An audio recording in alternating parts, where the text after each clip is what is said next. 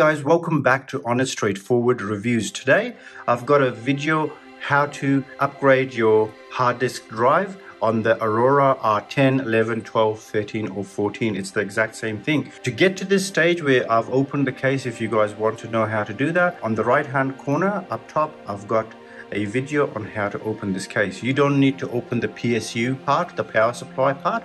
All you need to do is get just the front panel open. Before I continue, I'd like to let you guys know this channel completely survives on your subscriptions. So if you appreciate all the hard work that we do on here, please do subscribe, like and watch all our videos. First things first, what you'll need is a spinning hard drive. So that's here.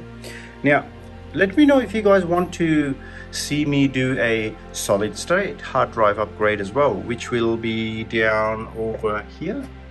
So you've got bays for those. You've got 2 bays for solid state hard drive and only 1 bay for a spinning hard drive, which is kind of sad, and especially given that's where the one fan is. Okay, there's another PSU fan here. It's really sad because like I would love to be able to put a hard drive here and maybe put another fan there, you know, because like just 2 fans for the whole system. Yes, there is it is water cooled, so there's literally 3 fans, but 2 fans is too small. I'll just show you guys down there my custom build computer. Okay, that has 9 fans, 9 and 2. There's a big difference between it, and it does stay cool, especially when I'm overclocking and things like that. Anyways, this video is not about that, so let's go ahead and talk about a little bit about the hard drive, about this computer. So when you start, you'll have these wires in here. Okay, all I want you to do is just gently just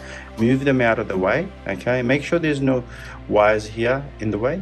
Can you see those 2 handles? You just need to press down on, and you can hear 2 clicks, then gently take it out. Now you don't need any screws or a screwdriver for this whole the upgrade. Everything is included, so I'll just show you guys. Let me put the hard drive down. I'll show you guys how this got screws here. Okay, so basically that's what you do. You put them in here and you just slide in the hard drive there. Okay, so let's look at how to put this into the tray. It's very easy. Like I said, no screws or screwdrivers needed, and you can't put it the wrong way. So you can't put it upside down or back to front because of how the screws are positioned. So make sure this side is over here, so like this. Okay, and that'll just go in itself. So as you guys can see, just line up the screws here and look at the other side. So line up the screws over there. Now let's go to the bottom and there, bang. And last but not least, this one over here. That's it, and it's nice and sturdy in there. Okay, now what we got to do is just put it back in. Okay, so it goes back in here like that, just gets loaded up, and you just got to make sure it clicks into place. Okay, so bang. And this one is the one that I feel like sometimes you can miss. Okay, so as you can see, both of them clicked in. All right, now we just got to put in the wires and boot up the system. All you have to do is plug these wires in. Now you can choose which wire to put in. Both of these are power cable, doesn't matter which one. However, this is the only data cable that they give you, so it has to go in like this. Very easy. Okay, and the L shape again needs to be placed like that over here. I'll use this one, as the other one can then just go in here, so that's nice and firm.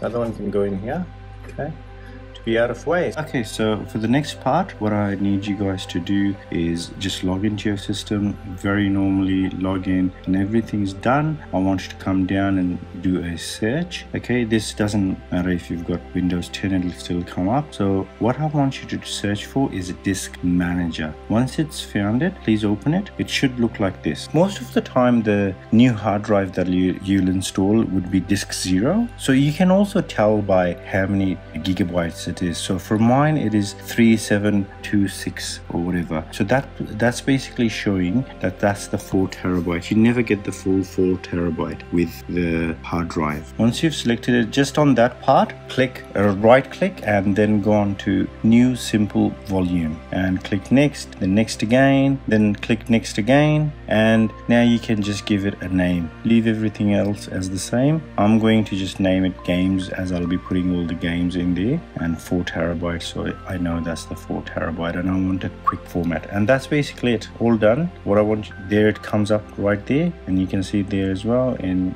this PC. Now just shut down your computer. So that's basically it, guys. Let me know what you guys think about this video. I hope you guys liked it. That's an easy peasy way to upgrade your hard drive.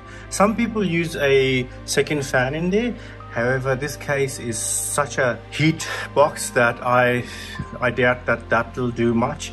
You're much better off just having the case panel removed and putting it somewhere safe where it can suck in air and not get as hot. If you guys are interested in a video where I can compare stock to overclocked to underclocked to maybe leaving it open, let me know in the comments below and I will do that video for you guys. Anyways, thank you for watching. Take good care. Bye bye.